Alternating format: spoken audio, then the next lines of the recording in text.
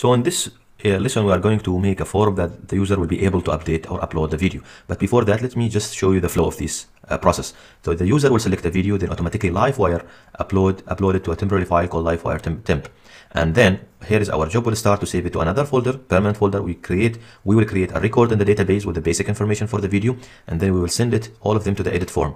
So this is the whole process, because Livewire immediately upload any file selected on the input as we will see. So this will be like a backend. Of course, this will be a very simple process, but of course then there will be something for processing later. We are going to run a few jobs, but that will be later. So let's get the basic functionality first. So if we go to the code, if we go to the create, if we go to Livewire and then create video, we need just to have a few things here like channel. We need to add the channel, which is a variable channel. Also, we will add public video as well as video, and we will need the video file itself, public video file, which is basically you can put any variable here. So in the mount, what we are going to do in the mount function, we are going to set, of course, we'll get the channel. So channel will receive the channel, and then channel variable, and we will set it on our variable in this class, this channel equal, of course, the channel coming onto the mount. So we'll set, this is the first thing, and then of course there will be a render value, and then we'll have another function, as we mentioned, it will be called function file completed. This we will need it later, not now.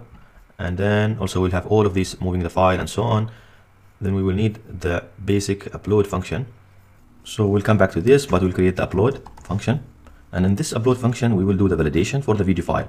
So video file validation will be required, and then it will be type of the file. Let's start with MP4, for example. We can add a lot later. The maximum we can put any number here for allow for bigger files.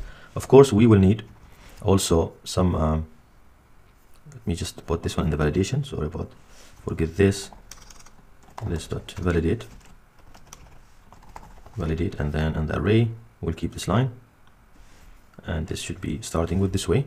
So the validation now is done, which is basically it will validate the video file. It's a required type of MP4, and then the size. Also, we will configure the Livewire temporary, because the temporary maximum also upload, because that's also impacting the live upload, because automatically Livewire will update it, upload it to the temporary folder, and that also has a limitation. We'll see it in the configuration as well. So once this is now configured, I think we are ready. We'll come back to this function, of course, and we'll add the progress bar and so on. So next step, we'll go to the view, or just go to the views under the video Livewire, of course, and Livewire videos, create. In this form, we are going to create, we'll create the form. So let's get the form maybe from the welcome or home. Yeah, let's take it from home. Oops, home, copy, and then go to create, and then let's adjust whatever we need here. So remove this one, and we don't want to extend because we already extended on the class. Live, then be container, and then center 8 card. So let me just remove this header, and just I don't want the session. Okay, and I want here just the input here. So it will be like input file, and we will wire it with wire model video, small letter video file. So it is here. Now I want, when there is a change, so wire change event, I want to run the upload function. So if everything is fine, when I select the file, automatically it will kick off this this function. So let's try this one. Let's go and update now. I have the file select temp folder. Let me select one file here. So it will load. So if everything is okay now, we should be able to see the file uploaded. As I mentioned, it will be in the storage. If we go to the Xcode, it will be under. If we go to the storage, okay, if I open and reveal in Finder, then there is under app, there will be Livewire temp folder, and let me delete everything and start test it again. So let's do one more to make sure it's working, and it's not working. So let's go to the class and check. I think one thing I missed here is that using the trait, we have to use with upload trait. This is one thing.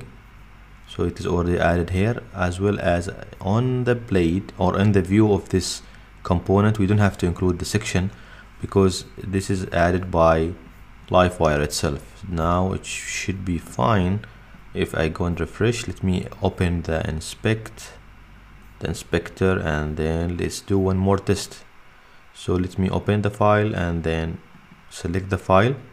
So if everything is fine, then I'm able to see the file here.